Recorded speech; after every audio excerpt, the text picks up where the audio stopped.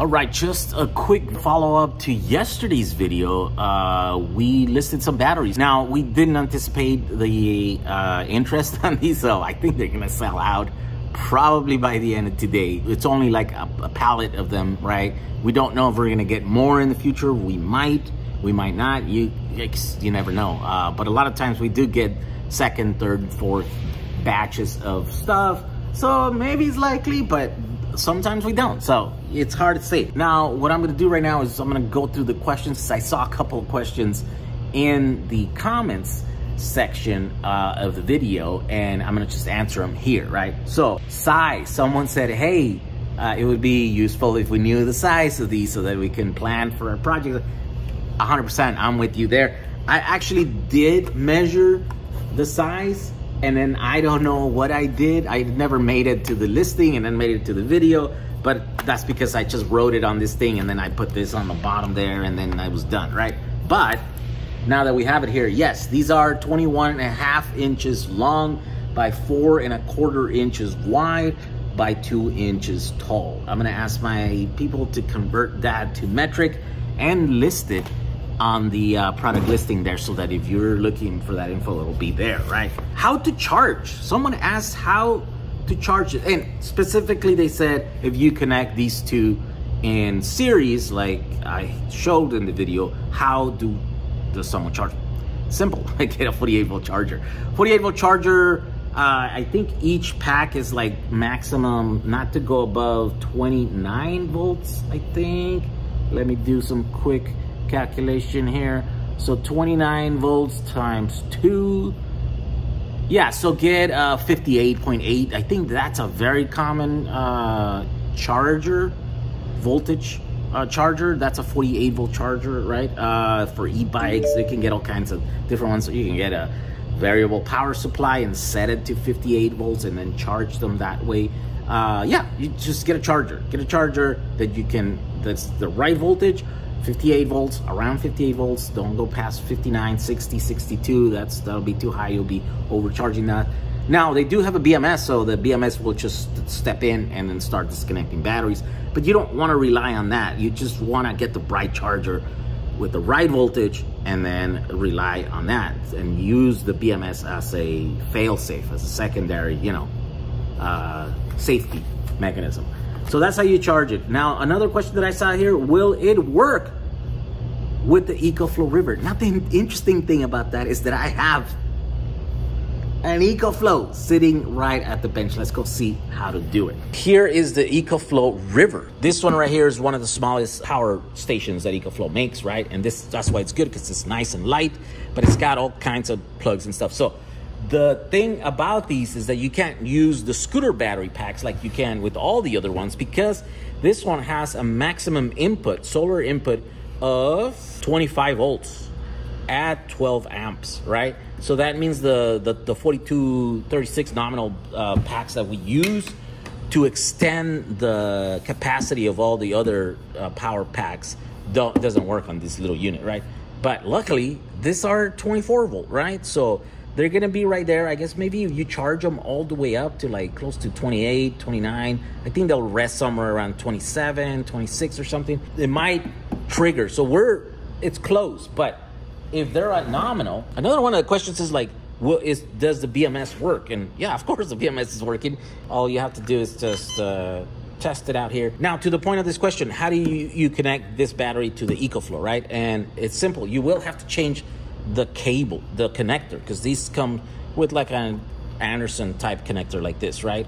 So all I did here, I mean, the easiest way to do it is just to solder an XT60 connector that you can buy on Amazon. But if you if you don't have soldering iron, if you don't want to learn to do that, you could even use these automotive crimp style spade connectors, right? These are the large ones, so they can carry, this is not going to pull more than 10 amps. So this should totally work. So that's what I did here. And then what you do is you connect it on the solar input. Here we go. Let's turn on this unit. It's at 86 right now. There we go. It's putting 150 200, and it's bouncing back. And the reason why it's bouncing like that is because it's a MPPT solar charge controller, so it's trying to see how much it can push that battery to get the most, right? That's what it usually does on the solar panels. It looks like it's settled at around 195, 180. It's gonna bounce a bit. That's normal. We're connecting a battery in a port that is made to connect a solar panel. So this is sort of the workarounds that you have to deal with, right? But definitely you're charging this EcoFlow now from this battery at around 180 watts, right? Now, how do you charge the battery then? Just get a 24-volt charger. You connect it in here, you charge the battery, and then you keep it. And then whenever your EcoFlow is running low and you want to charge it, you can take it on the go and you could just extend the battery. So now the way it's working right now is the energy is going from here and it's transferring into the internal batteries here. Now you can connect, USB devices here or even AC devices over here, and then that energy is going to be transferred and go to that, right? So this is going to last much longer now because you're adding about half a kilowatt hour worth of this. So this more than doubles the capacity of this little unit. I think this unit right here is 288 watt hours. This is 600 watt hours. So you're tripling the size. This thing is 3 times bigger than the battery inside of this. So by connecting that, you can double, triple, quadruple, I don't know. I think triple the capacity of this thing, right? So whatever you plug in here is not gonna run down as fast. It's gonna last like 3 times longer if you have this battery connected there, charging that in that way. So there you go. It's a very easy way to extend the life of your EcoFlow River portable device. And of course, this will work with anything that is around 25 volts input in the either in the solar charge controller or in the other ones. Right now, the other bigger ones, like all these other guys right here, they have higher input on the solar panels, and that's why we always recommend using the higher voltage batteries. You could use these and just put them in series and then go to 48 and then connect them that way. These will work also, right? But the scooter battery packs are already set up that way, and we're pushing those. We'll make some more videos in the future on the different devices and which batteries we will take to do that. But this one does definitely work with the EcoFlow. Next question, will it work with a 3000 watt inverter? Yes, if you set them up right, you can, right? And specifically a 24 volt 3000 watt inverter. And the answer is yes. If there's a 24 volt batteries, will work with a 24 volt. Now, you just have to make sure you have enough of them so that you can get full power out of your inverter, right? So 3000 watts, each pack is 600 watt hours, and they're capable of 1C. That means they're capable of 600 watts. So you do 3000 watts, right? And you divide that by 600, which equals 5. And that means you need a minimum of 5 battery packs to get full power out of the inverter. Now, if you want to run that inverter at peak for X amount of time, for 10 hours, let's say, so now you have to multiply 5, which is the minimum, to get that full power out, times the amount of hours. 10 in this case would be, so then you would need 50 to run that inverter at peak for 10 hours. Now, the inverter probably won't last because stuff doesn't usually last long if you run at a peak, but that's how you figure this stuff out. If you're gonna run it at half duty cycle, so 2500, then you do the math on that, right? So you need 2.5 packs to do the minimum. If you want to run that for 10 hours, then you multiply by 10, so 25 packs in that. But that's how you figure this stuff out. Another question. Here's a question that hasn't been asked. Can they be made into 12 volts? And the answer is yes. Here's how you do it.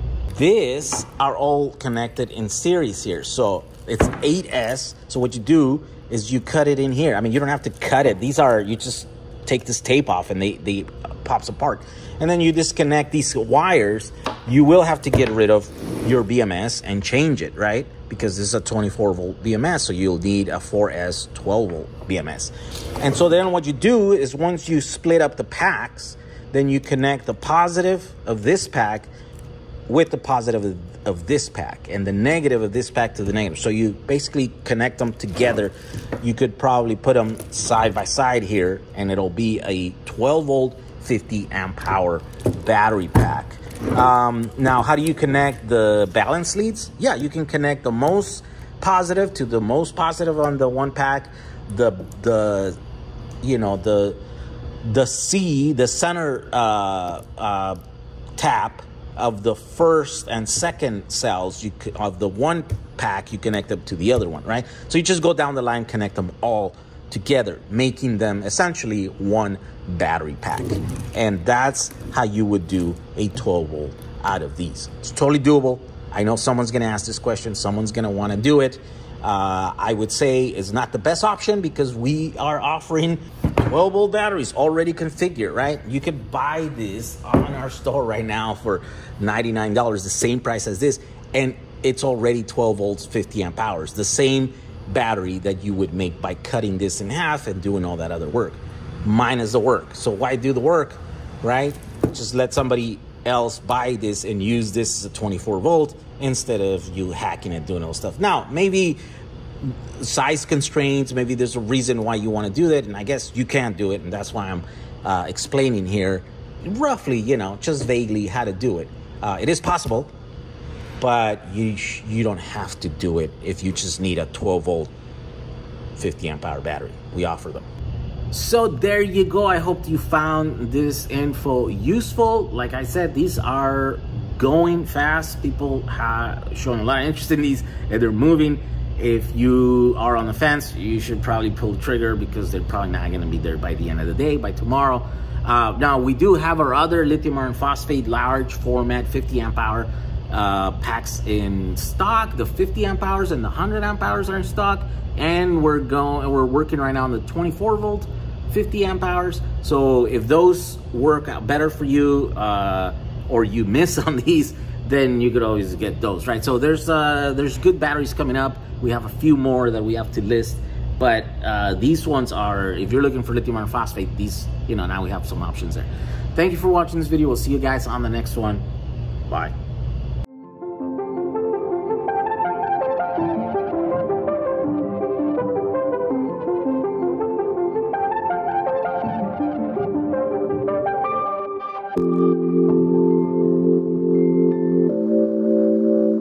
All right, so these are all exactly at nominal. You see that? 25.4. This one over here now, 25.5. This one right here, 25.5. This one over here now, 25.5. These are all at nominal voltage, which is great news because they're all brand new and in good shape.